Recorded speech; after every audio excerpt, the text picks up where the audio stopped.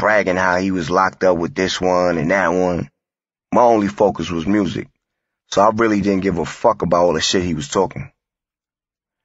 Green Eyes was living with DeLorean at his mom's crib in QB and started coming to the studio with him every day. He wasn't really DeLorean's uncle.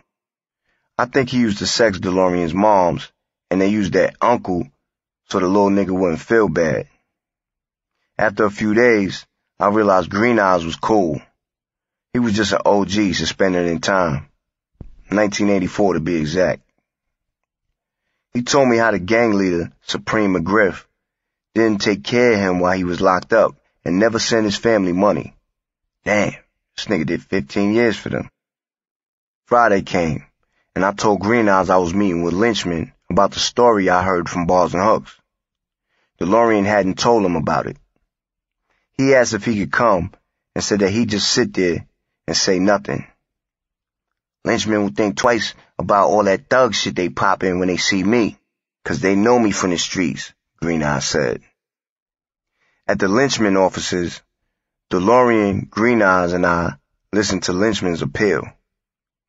They said that Bars and Hooks couldn't sign with Infamous Records, and they wanted to be paid back for the studio time, electric bills, and the phone calls made on the group's behalf.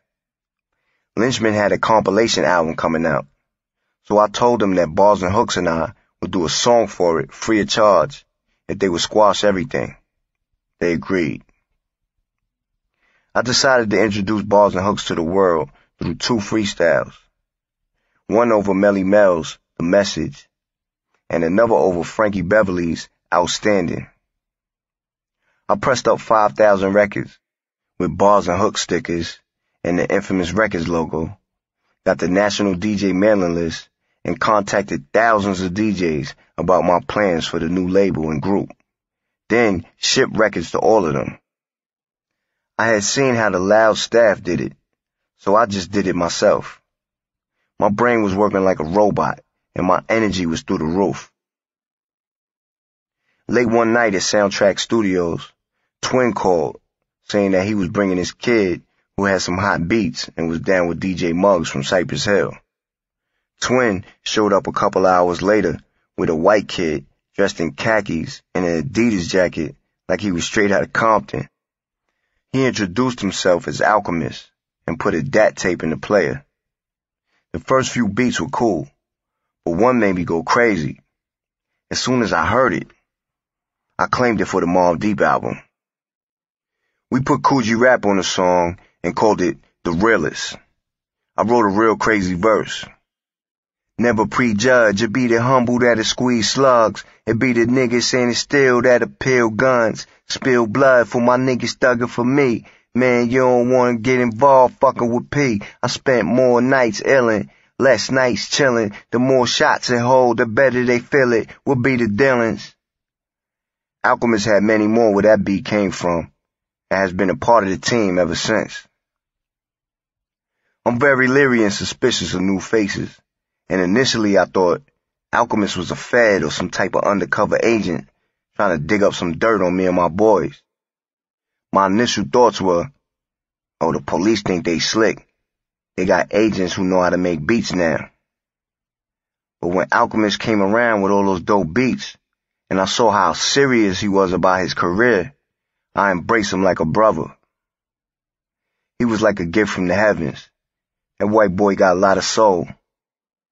We made up nicknames for him like White Chocolate, the White Vulture, and the Red White Bird. Just as we were ready to hand in the album, Loud Records switched distributors from RCA to Sony Columbia, and our album was pushed back 3 months until the deal was finalized. We were pissed. Loud had a whole new staff after the deal was done, and while they were going through those changes, our album got bootlegged. Murder Music was one of the most bootleg albums of all time. We had to record 4 new songs before we put it out so the fans would still want to buy it. My song White Lines was getting hot, and it was time to give it a real name, so I called it Quiet Storm. Havoc and Chris Lighty wanted Quiet Storm for Murder Music instead of H&IC because Mobb Deep needed a big single. but I refused to give it up at first. After a week of Havoc and Chris's convincing, though, I gave in and gave my solo song to Mobb Deep. Lil' Kim and Havoc were on the remix, and we shot videos for both my version and the remix. Rumors had been going around that Kim didn't write any of her music, so I was impressed when I saw how Kim killed her verse and wrote it herself. The 4 new songs we made for our album were Spread Love Not War, Adrenaline, Where Your Heart At, and Quiet Storm Remix featuring Lil' Kim. The Sunday before Murder Music dropped, one of Havoc's homies from Queensbridge, Fakey, came home from doing 9 years for shooting at some cops. I went to Freeport to visit Hav, and Fakey was sitting in the kitchen looking happy to be home, being real cool and humble. I didn't know Fakey very well. He was Havoc's boy. I met him once or twice when I first came to Queensbridge, but he got locked up right after that. I told Fakey we were having an album release party at the Tunnel the following Sunday, and that I'd give him 12 VIP passes. Sunday rolled around, and I called Fakey to meet in the early evening on 21st Street in Queensbridge, so I can give him the passes. Fakey pulled up in a white limousine with a gang of people, Cormega, Ice, Spank, Nut, and a bunch of others. I gave him 12 passes and told him to arrive early because the passes were only good until 11 p.m. He agreed, and then I jetted to Alchemist's crib to meet Havoc and the crew. Club security tried to rush us into the tunnel after midnight because the cops were shutting the doors down. "You got a bunch of people at the side door trying to get in. They say they with you," one of the security guards told me. "How many people?" I asked. 12. It was Fakey and his crew. I told the security that they had VIP passes. 2 cops walked up. "All right, we're closing the doors for good. You people are either going in or out. Make up your mind." I tried my best to talk to the cops and let them know this was our party, but they started getting pussy. "Either go in or you're staying out." "Fuck them niggas, P. We gotta do this show," Havoc yelled, heading through the door. "Let's go." I told Havoc to wait a minute. I didn't want to leave Fakey and his boys outside without at least trying to help them get in. "Can I leave one of my boys here with you to point them out so they can get in?" I asked the club security. "Please, man. They belong inside with us. They all have passes." He looked at me like he wanted to help. "Those passes are only good until 11 p.m. It's almost 1 o'clock, he said, then paused. "Okay, leave one of your boys with me. I'll see what I can do." I left Godfather at the door with him and went inside. The club was jam-packed. When we hit the stage to perform, the crowd went crazy. Our first time performing in the tunnel, after all those years of hanging out there. My Benz was parked outside the front door, and as soon as we stepped outside after popping bottles in the VIP, I saw Fakey and his crew looking disappointed because they couldn't get in. Fakey walked up to me, and the police told me to move my car. "Yo, meet me around the block so we could talk," I told Fakey. Around the corner, we get out the rides to talk on the sidewalk. Fakey told me that Ice's car was stolen while they were trying to get in, and Ice wanted me to pay for it. "Tell Ice to get out the car and tell me that himself," I said. Fakey got Ice. I knew Ice way better than I knew Fakey from partying together in the tunnel for years while Fakey was locked up. Ice had a dumbass look on his face when he walked up, like he knew he was about to tell me some bullshit, and he also knew that I wasn't gonna go for it. "My car's missing. I don't know if it got stolen or towed," he said. "That's not my problem," I said. "I'm not paying for it." "Forget about it, P. It's not your fault," Ice said, and got back in the car. "Don't even worry about it. Niggas just mad 'cause they couldn't get in," Fakey said. "I tried to convince them to let y'all in, but y'all came too late. I told you the passes was only good till 11, I said. "At least you tried," he said.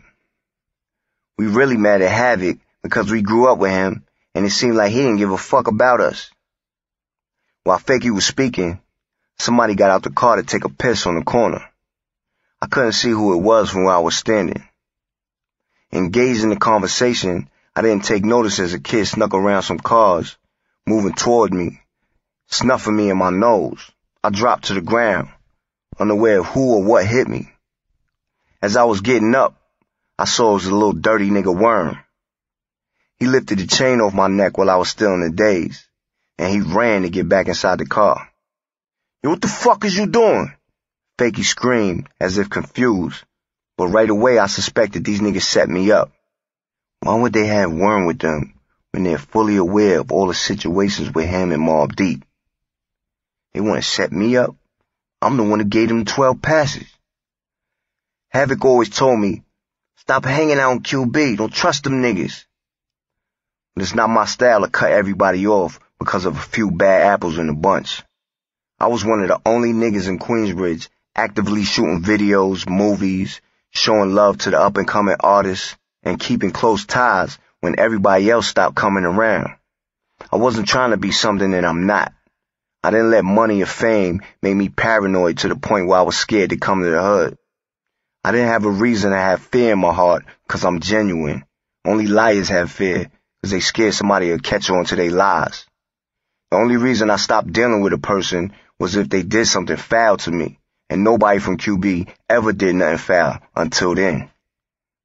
Worm snatched my chain and then ran. I popped open my car's hood to get my gun out to shoot up that piece of shit Land Rover that he, Fakey, Spank, Mega, and Ice were in. I looked over at Stobo, and he already knew what I was thinking. The only thing that stopped me from punching holes in that Jeep was Ice and Cormega. If they wasn't in there, I'd probably be doing murder time right now. Fakey and Worm thought they were so gangster, but a real gangster nigga almost put an end to their career as petty crooks that night. I sat in the driver's seat with the gun on my lap, itching to show these wannabe thugs how I got down. But my better judgment caused me to pull off. I'll catch them soon enough. Godfather called later that night, telling me that Fakey and Worm robbed Noyd in Queensbridge and hit him in the head with a bottle. Somebody needs to kill one of these bummy-ass clowns. At home that night, when Kiki saw my swollen face and asked what happened, I broke down crying. And it was embarrassing telling her what happened. All the years I've been in QB, I never had problems with people, because my hand didn't call for that. I wanted to murder one of these niggas for making me go home to my woman like that. The following morning, I called Fakey and told him to meet me in Queensbridge to get my chain back. Fakey said he got it from Worm and could meet me whenever I was ready. I called Hab to tell him what was going on. "Don't go, Pete. Don't trust him," he kept telling me. "You shouldn't go to QB no more." "Man, listen, fuck all that," I said. "I'm not scared of these bitch-ass niggas. I'm gonna get my chain back." Havoc was just looking out for my safety. But what he was telling me was the total opposite of how my pops raised me. When I got to the projects, I called Fakey, and he told me that he had to go to the studio with Nas and we could meet by the Hit Factory in Manhattan. Mind you, I'm by myself. No army, no gang, no soldiers. Just me and my 9 Ruger. Even if I wanted a gang, I didn't have anybody to turn to because my gang was telling me, don't do it, don't go. The only person who said they would roll with me was Jonathan Lighty, and I didn't even ask him to roll. When I got to the Hit Factory, Fakey and Cormega met me outside, and Fakey put my chain on my neck. It made me feel like a herb, like he was doing me a favor or something. "You okay?" Mega asked. "Yeah," I said. My eye was turning black from being punched in the nose. Fakey and Mega looked at me shaking their heads as if to feel sorry for me. "Want to come to the Nas session with us?" Fakey asked. "Fuck it, why not?" I wanted to show them that I wasn't scared. So we walked into the session. I talked to Fakey and Nas about Worm. Fakey kept telling me that he didn't know Worm was going to do that. Blah, blah, blah.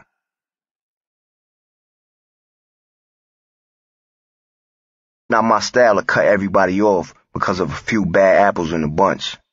I was one of the only niggas in Queensbridge actively shooting videos, movies, showing love to the up-and-coming artists, and keeping close ties when everybody else stopped coming around. I wasn't trying to be something that I'm not. I didn't let money or fame make me paranoid to the point where I was scared to come to the hood. I didn't have a reason to have fear in my heart because I'm genuine. Only liars have fear because they scared somebody will catch on to their lies. The only reason I stopped dealing with a person was if they did something foul to me, and nobody from QB ever did nothing foul until then. Worm snatched my chain and then ran. I popped open my car's hood to get my gun out to shoot up that piece of shit Land Rover that he, Fakey, Spank, Mega, and Ice were in. I looked over at Stobo, and he already knew what I was thinking. The only thing that stopped me from punching holes in that Jeep was Ice and Cormega. If they wasn't in there, I'd probably be doing murder time right now. Fakey and Worm thought they were so gangster, but a real gangster nigga almost put an end to their career as petty crooks that night.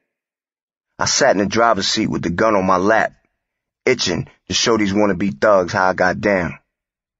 But my better judgment caused me to pull off. I'll catch them soon enough. Godfather called later that night, telling me that Fakey and Worm robbed Noyd in Queensbridge and hit him in the head with a bottle. Somebody needs to kill one of these bummy-ass clowns. At home that night, when Kiki saw my swollen face and asked what happened, I broke down crying. Man, it was embarrassing telling her what happened. All the years I've been in QB, I never had problems with people, because my hand didn't call for that. I wanted to murder one of these niggas for making me go home to my woman like that. The following morning, I called Fakey and told him to meet me in Queensbridge to give me my chain back. Fakey said he got it from Worm and could meet me whenever I was ready. I called Hab to tell him what was going on. Don't go, Pete. Don't trust him. He kept telling me. You shouldn't go to QB no more. Man, listen, fuck all that, I said. I'm not scared of these bitch-ass niggas. I'm gonna get my chain back. Havoc was just looking out for my safety. But what he was telling me was the total opposite of how my pops raised me. He introduced himself as Alchemist and put a DAT tape in the player. The first few beats were cool, but one made me go crazy. As soon as I heard it, I claimed it for the Mobb Deep album. We put Coogee Rap on the song and called it The Realest. I wrote a real crazy verse. Never prejudge, it be the humble that'll squeeze slugs. It be the niggas standing still that'll peel guns. Spill blood for my niggas thugging for me. Man, you don't wanna get involved fucking with P. I spent more nights illin', less nights chillin'. The more shots it hold, the better they feel it. Will be the Dillons. Alchemist had many more where that beat came from, and has been a part of the team ever since. I'm very leery and suspicious of new faces, and initially I thought Alchemist was a fed or some type of undercover agent trying to dig up some dirt on me and my boys. My initial thoughts were, oh, the police think they slick. They got agents who know how to make beats now. But when Alchemist came around with all those dope beats, and I saw how serious he was about his career, I embraced him like a brother. He was like a gift from the heavens. That white boy got a lot of soul. We made up nicknames for him like White Chocolate, the White Vulture, and the Red White Bird. Just as we were ready to hand in the album, Loud Records switched distributors from RCA to Sony Columbia, and our album was pushed back 3 months until the deal was finalized. We were pissed. Loud had a whole new staff after the deal was done, and while they were going through those changes, our album got bootlegged. Murder Music was one of the most bootleg albums of all time. We had to record 4 new songs before we put it out, so the fans would still want to buy it. My song White Lines was getting hot, and it was time to give it a real name, so I called it Quiet Storm. Havoc and Chris Lighty wanted Quiet Storm for Murder Music instead of H&IC, because Mobb Deep needed a big single. but I refused to give it up at first.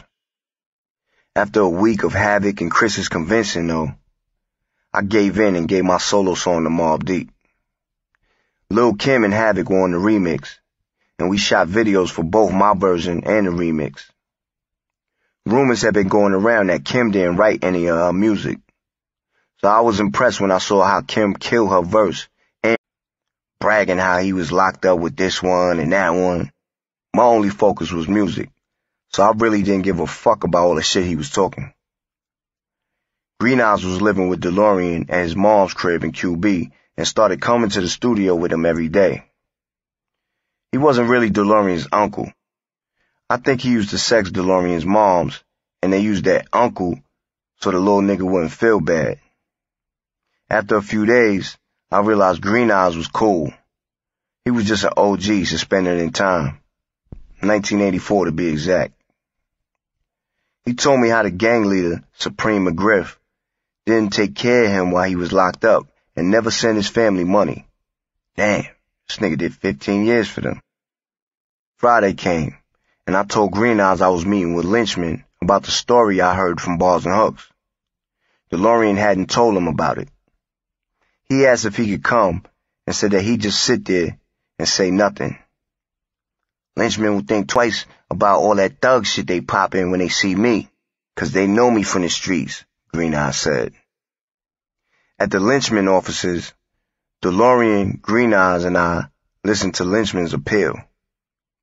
They said that Bars and Hooks couldn't sign with Infamous Records, and they wanted to be paid back for the studio time, electric bills, and the phone calls made on the group's behalf.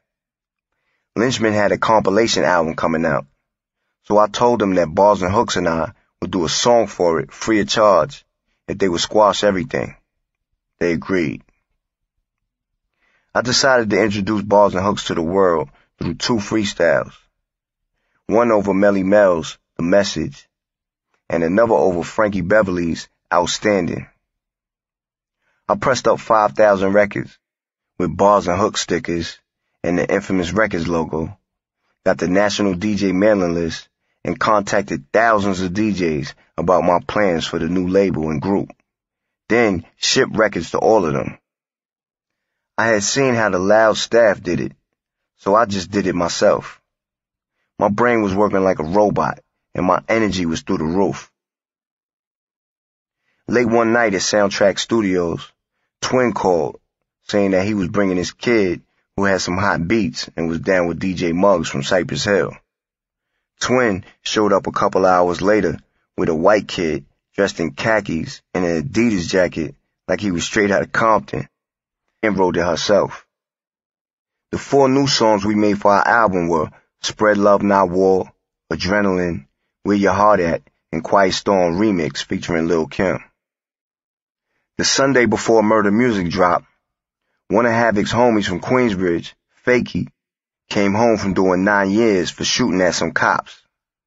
I went to Freeport to visit Hav, and Fakey was sitting in the kitchen looking happy to be home, being real cool and humble. I didn't know Fakey very well.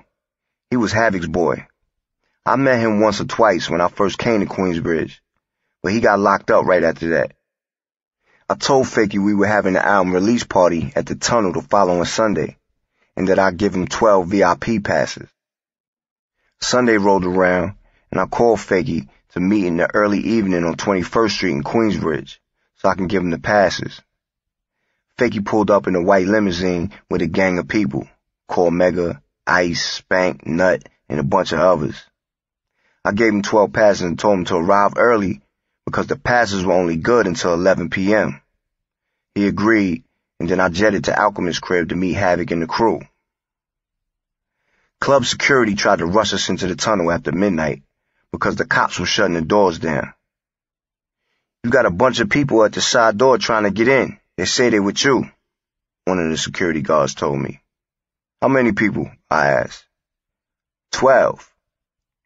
It was Fakey and his crew. I told the security that they had VIP passes. 2 cops walked up. "All right, we're closing the doors for good. You people are either going in or out. Make up your mind." I tried my best to talk to the cops and let them know this was our party, but they started getting pussy. Either go in or you're staying out. Fuck them niggas, P. We gotta do this show, Havoc yelled, heading through the door. Let's go. I told Havoc to wait a minute. I didn't want to leave Fakey and his boys outside without at least trying to help them get in. Can I leave one of my boys here with you to point them out so they can get in? I asked the club security. Please, man. They belong inside with us. They all had passes. He looked at me like he wanted to help. Those passes are only good until 11 p.m. It's almost 1 o'clock, he said, then paused. Okay, leave one of your boys with me. I'll see what I can do. I left Godfather at the door with him and went inside. The club was jam-packed. When we hit the stage to perform, the crowd went crazy. Our first time performing in the tunnel, after all those years of hanging out there. My Benz was parked outside the front door, and as soon as we stepped outside after popping bottles in the VIP, I saw Fakey and his crew looking disappointed because they couldn't get in. Fakey walked up to me, and the police told me to move my car. Yo, meet me around the block so we could talk, I told Fakey. Around the corner, we get out the rides to talk on the sidewalk. Fakey told me that Ice's car was stolen while they were trying to get in, and Ice wanted me to pay for it. Tell Ice to get out the car and tell me that himself, I said. Fakey got Ice. I knew Ice way better than I knew Fakey from partying together in the tunnel for years while Fakey was locked up. Ice had a dumbass look on his face when he walked up, like he knew he was about to tell me some bullshit, and he also knew that I wasn't gonna go for it. My car's missing. I don't know if it got stolen or towed, he said. That's not my problem, I said. I'm not paying for it. Forget about it, P. It's not your fault, I said, and got back in the car.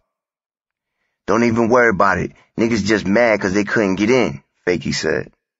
I tried to convince them to let y'all in, but y'all came too late. I told you the passes was only good till 11, I said. At least you tried, he said. We really mad at Havoc because we grew up with him, and it seemed like he didn't give a fuck about us. While Fakey was speaking, somebody got out the car to take a piss on the corner. I couldn't see who it was from where I was standing. Engaged in the conversation, I didn't take notice as a kid snuck around some cars, moving toward me, snuffing me in my nose. I dropped to the ground, unaware of who or what hit me. As I was getting up, I saw it was a little dirty nigga Worm. He lifted the chain off my neck while I was still in the daze, and he ran to get back inside the car. Yo, what the fuck is you doing? Fakey screamed, as if confused, but right away I suspected these niggas set me up. Why would they have Worm with them when they're fully aware of all the situations with him and Mobb Deep? They want to set me up? I'm the one who gave them 12 passes. Havoc always told me, stop hanging out in QB, don't trust them niggas.